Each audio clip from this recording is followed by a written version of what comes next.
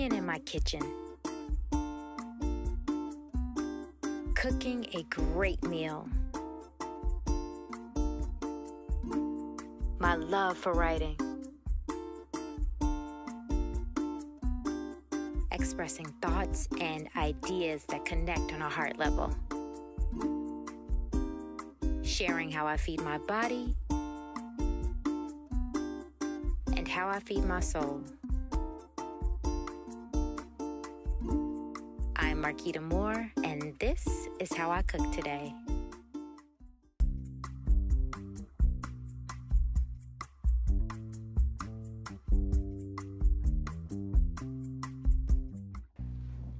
We are exploring today.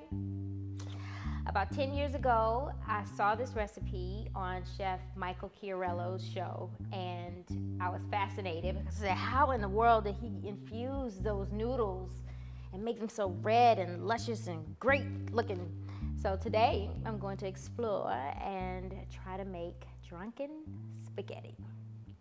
Let's see how this is gonna go. It's interesting.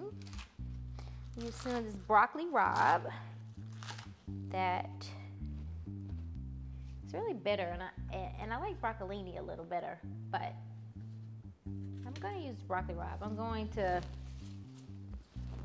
stick with the recipe and cut these stalks off.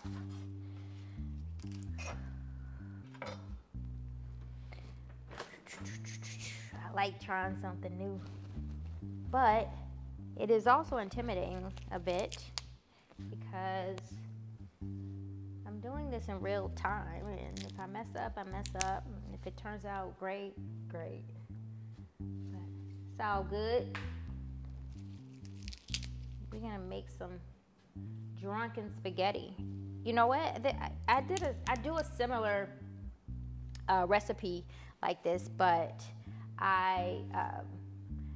my drunken is in soy sauce, so I make these soy noodles and I like let them steep in soy sauce and brown sugar and all this stuff. I have to make that one day too. All right, we got this chopped. I remember in Goodfellas they did this with a razor blade. I wish I had one. I always wanted to try that, right? Gary, we should have had a razor blade so I can just say, but we don't. Cooking makes me so happy, man. It just fills me with so much joy. It's like I become a different person. Like, it just puts me in a space. All right. This makes me so, very excited to do this. And I'm gonna put my little spin on it because I'm also going to add some lobster to this with the broccoli rabe, which the recipe calls it rapini. And I'm going to add some lobster to this dish and put a little twist on it because I was in the mood I had a taste for some lobster. So I'm about to add that on in here. All right, let's get this water boiling.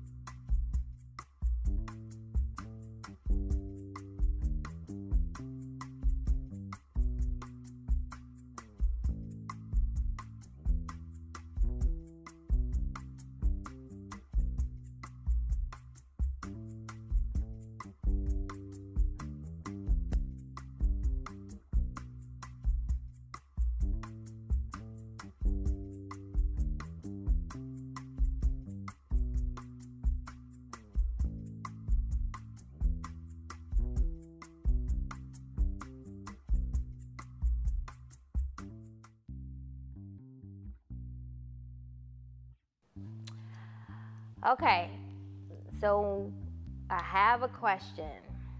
When good things happen, do you feel elated and happy and overjoyed, or do you get suspicious? Like, wait a minute, when that other shoe gonna drop? What's about to happen bad? You know,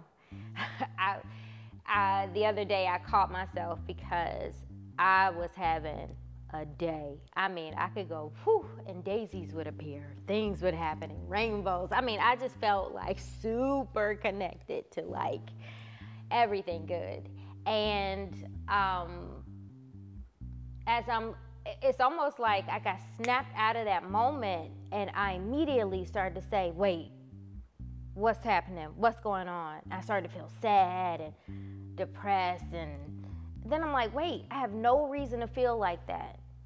No reason to feel like that right now. So where is that coming from? I challenged that feeling, and normally in the past I would have just like rolled with it and said, yes, I'm sad. I felt good for like 10.5 seconds, and now woe is me. Like, just being so conditioned to feel bad that when I'm feeling good, it feels so foreign to me that I can't fully embrace those moments. And it was strange, because it was like, no, you need to not be so happy. Things aren't happening the way. I'm like, no, they are. And I can feel good. And it's like I have to retrain myself to be in joy, retrain myself to be okay with being happy.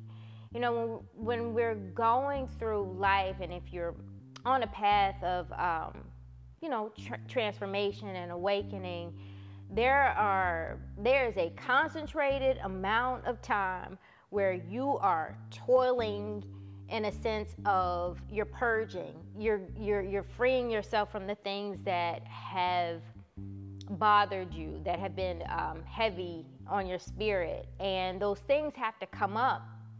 You have to see them, right? They come up so you become aware of them so you can release them.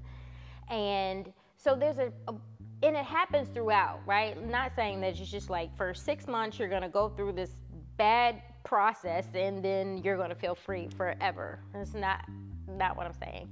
But there is a point when you intentionally decide to change, that you have to go through stuff, right? Now you're going through things to see them so that they can be released, versus constantly living in that dark place and dark situations, right? So there's a concentrated amount of time where things are happening that don't feel good, and we get so used to feeling that when we evolve out of that stage, you may still feel more comfortable when the bad things are happening versus good things, right? The good things make you leery, suspicious. And it's like you have to retrain yourself to be in joy, retrain yourself to be in happiness, like get more comfortable being in that space, right? Like, even if bad things happen, be comfortable. Good things can still happen, right?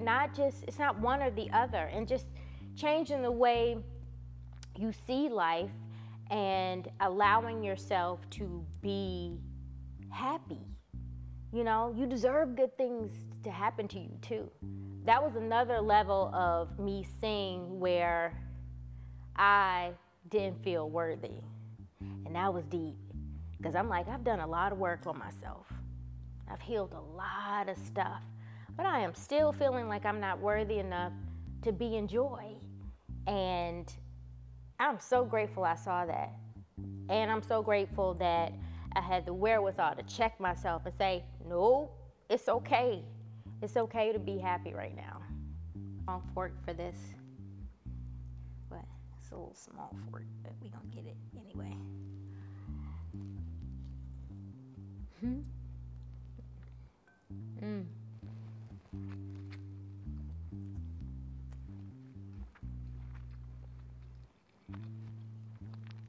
I'll see why I remember this recipe, because it is so good.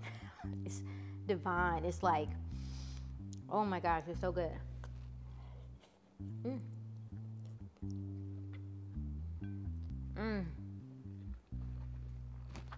That lobster took it to a whole another level.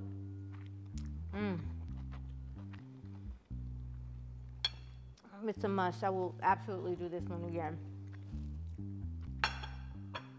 So good. This is something that I wrote to leave you with until the next time. Who am I not to forgive someone when I am always forgiven by the loving, divine energy of God? Let me release them from the trap of unforgiveness that keeps us both bound. Thanks so much for watching. Don't forget to like, share, and subscribe. Until next time, be good to yourself. Eat well, be well, and most importantly, love well.